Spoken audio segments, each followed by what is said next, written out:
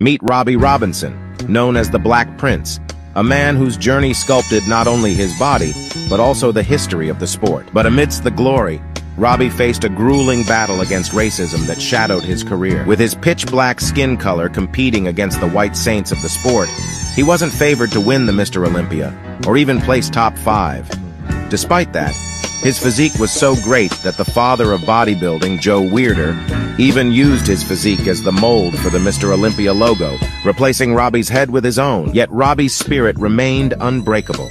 With unwavering determination, he overcame the challenges, showcasing his prowess, grace, and undeniable talent. And even at 70 years of age, the amazing physique of Robby Robinson continues to inspire.